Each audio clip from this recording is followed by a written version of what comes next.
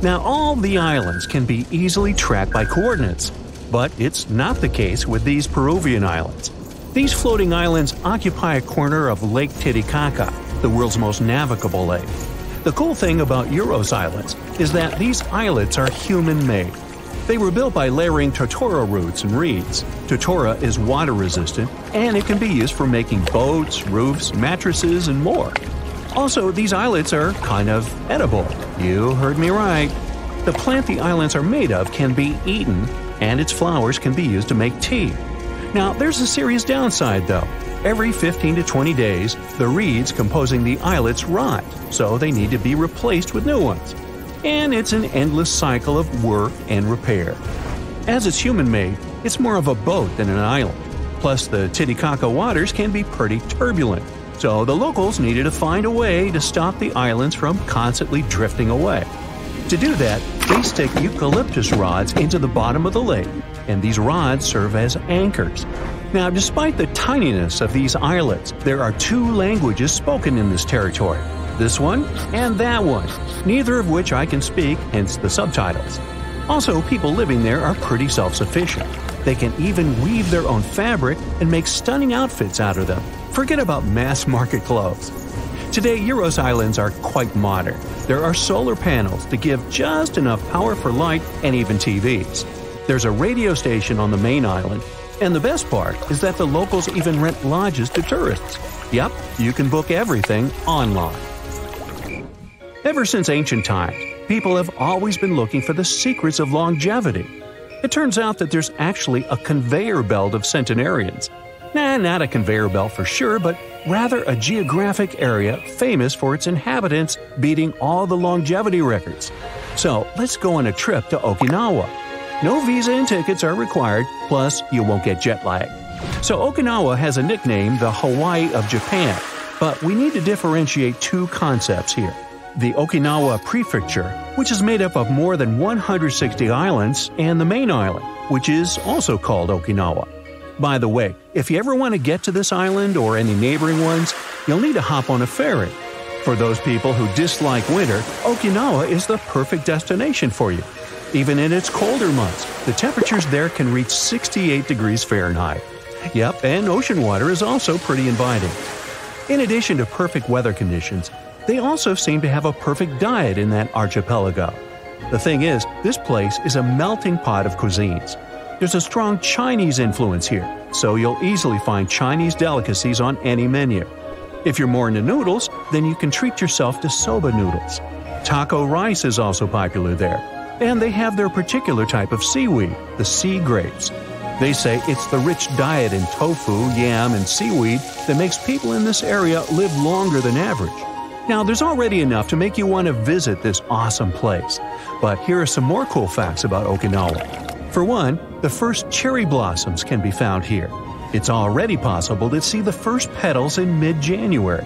And this locale is the birthplace of karate. So, chop chop, off we go to the next destination. This is a football field. Let's cut it in two halves.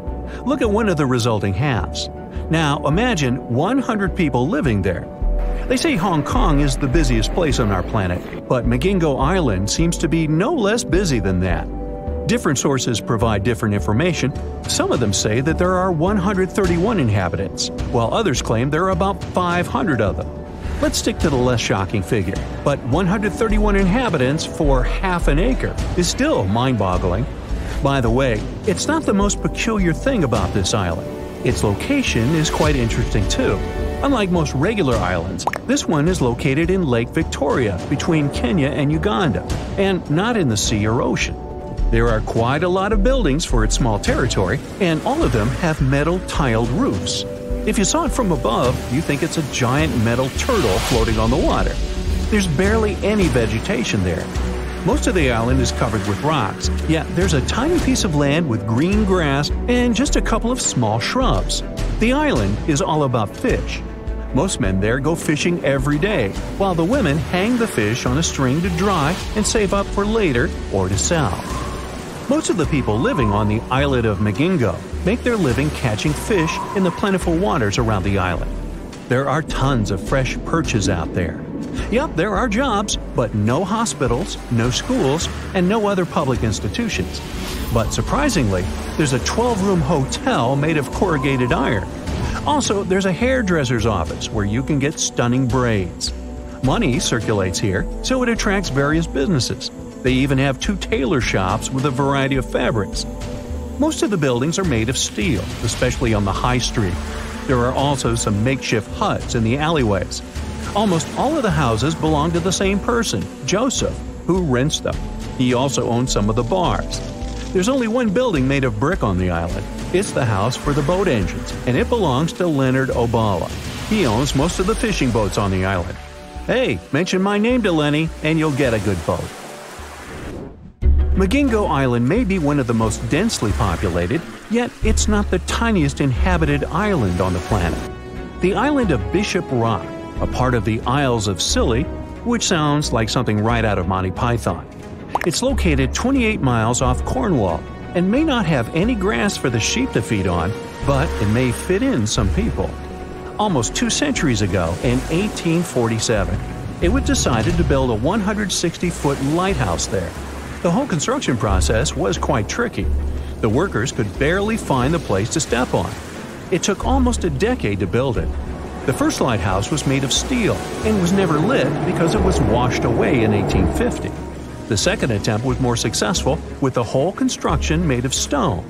There are 10 floors, which are a water tank that provides fresh water for the dwellers, an entrance room with a metal door, a storeroom with a window, the first oil room that was indispensable for keeping the light in paraffin lamps. The second oil room, this one has a window, a living room with a window, a bedroom with a window, once again a storeroom, a service room, and the lamp. Whew. Any lighthouse needs a keeper, so they moved into the place in 1858, and it lit its first paraffin lamps on the 1st of September, the very same year. It meant that Bishop Rock wasn't uninhabited any longer. It wasn't the first time that the island got some dwellers. The first people appeared there back in the 13th century.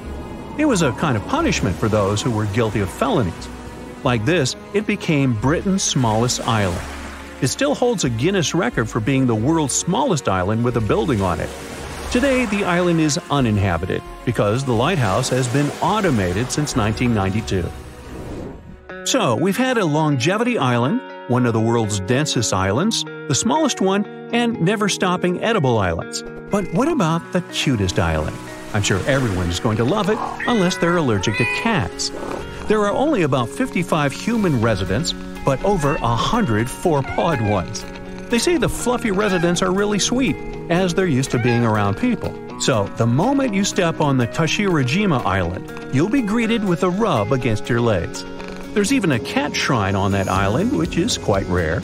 And, wait for it, it's the cat's meow. That's it for today. So hey, if you pacified your curiosity, then give the video a like and share it with your friends. Or if you want more, just click on these videos and stay on the bright side.